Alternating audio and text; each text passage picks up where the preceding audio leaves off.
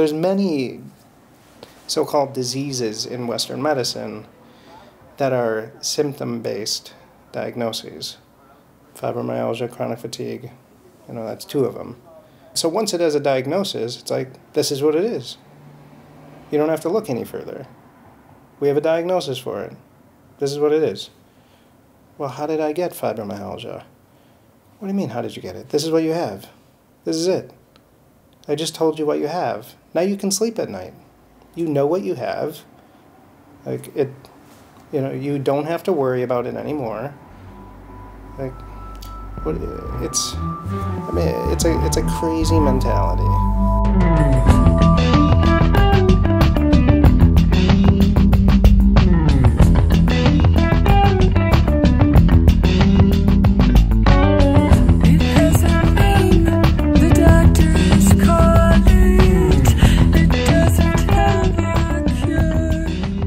Somebody comes in, what is the cause of their illness? Fibromyalgia, it's a ridiculous symptom-based diagnosis.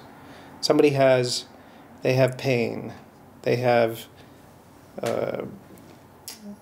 pain in these multiple spots on the body. They have fatigue. They have random flare-ups. They, can present with depression.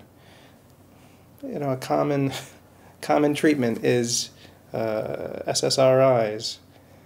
That's the idea with a number of conditions that are symptom-based. We don't know what to do.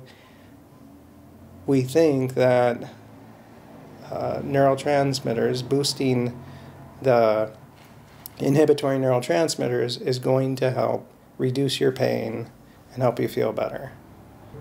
The idea that we don't know what's causing it. We're going to give somebody antidepressants to make them think that they feel better and have less of an emotional tie to their illness.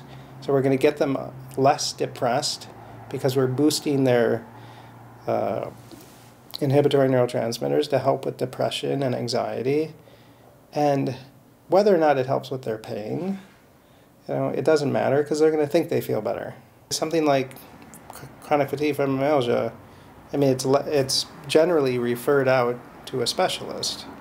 And then the specialists, they were taught in school that fibromyalgia, chronic fatigue, it's a set of symptoms without any laboratory analysis being able to show you that something is causing this. It's very common with fibromyalgia, chronic fatigue, somebody has a flare-up. Why are they all of a sudden having a flare-up? You can do a blood test, and you can test, especially for the Epstein-Barr virus, to see is the virus active or not. So if somebody gets the Epstein-Barr virus, they can have this acute short-term presentation, which manifests as mono. And some people, they'll be exposed and they won't have any presentation like that, but what they will end up developing is a chronic, long-term illness that is commonly going to be diagnosed as fibromyalgia or chronic fatigue. There's the Epstein-Barr virus that can cause mono, and then there's the cytomegalovirus that can cause mono. So both these can have that acute presentation. And in that acute presentation, what I've seen in my office, especially acute Epstein-Barr, is it can potentially be life-threatening, that acute presentation. I've seen people with Epstein-Barr-induced hepatitis, where the liver function is severely compromised, liver enzymes, up, close to 1,000, very severe. And then they're treated acutely, in terms of supporting liver function. You can use natural or prescription antivirals to treat it. The thought nowadays is that it's Epstein-Barr virus, cytomegalovirus, herpes 6 virus, and then parvovirus B19. So these viruses They're known to have major complications on the immune system, usually short term. Some people, it can be life-threatening. The idea is they're in your body and they're there, and just like chickenpox and shingles, chickenpox is a herpes virus. It'll come and go. Many people have multiple infections. Somebody can have the Epstein-Barr virus, somebody can have the cytomegalovirus, somebody can have the herpes 6. They could have all of them. And then a number of the antivirals, they may be effective against one of the viruses, but not another. So most people are familiar with, most doctors are familiar with testing the Epstein-Barr virus through IgG and IgM and the nuclear tests. So while those three are certainly good tests, and the IgM can show active, you should always be retesting the early antigen. So with that, you can see, is it reactivated or not? Sometimes, I have seen it before where the early antigen is still low, but the IgM is high. And I've seen it where the early antigen is high and the IgM is low. You have to be able to test and be able to interpret. The provider should have a vested interest in seeing what is the cause of their illness and what can we do to help them get better. So they go to their provider, they say, I want a Epstein-Barr virus IgG early antigen test. I also want an Epstein-Barr virus IgM test. I also want a cytomegalovirus IgG test and a cytomegalovirus IgM test. I want a herpes 6 virus HHV 6 IgG test, HHV 6 IgM test, parvovirus B19 IgG test, parvovirus B19 IgM test. Go get those tests done. There's not great testing for the cytomegalovirus or the herpes 6. I mean, there's no early antigen testing. There's an IgM test, which is when something's in the acute phase, but there's antibody switching that happens. So somebody will be in the acute phase for about 12 weeks with a high IgM, and then it switches to an IgG. So let's say you tested somebody in their 13th week and you don't see the IgM positive anymore, and the IgG is off the chart. Let's say the high end of, I think the high end of the cytomegalovirus, it might be 3, in terms of the scale to positive. And somebody, a lot of times the lab, their reporting of antibody values per microliter is only going to go up to 10. So it'll just give you a value greater than 10. So they're off the chart. You don't know if they're 11, you don't know if they're 10.1, you don't know if they're 100, but they're greater than 10. So you have to look at that and think, okay, did they potentially have a recent exposure? Did they have potentially a recent reactivation of the virus?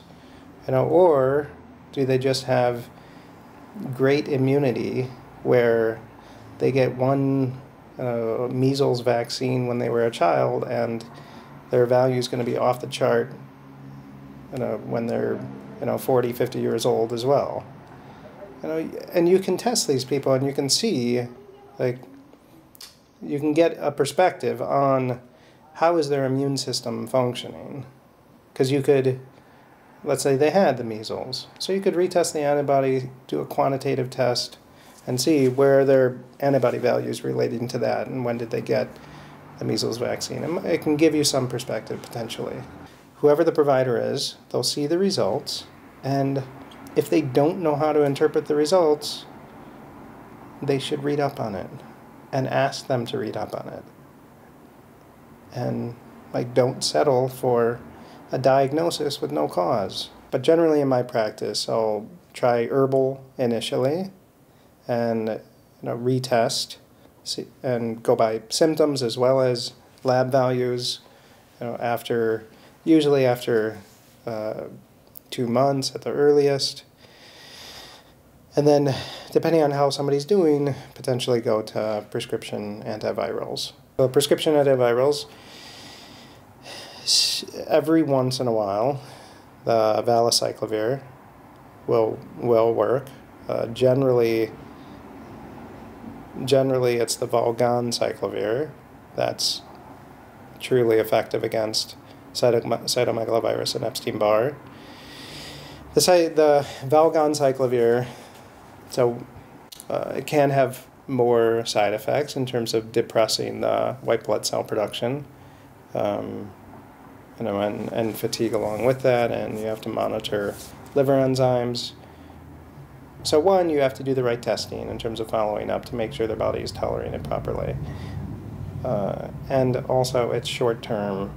You can support liver function, but you want to knock these viruses down, hopefully, God willing, to the point where the immune system may be able to deal with it.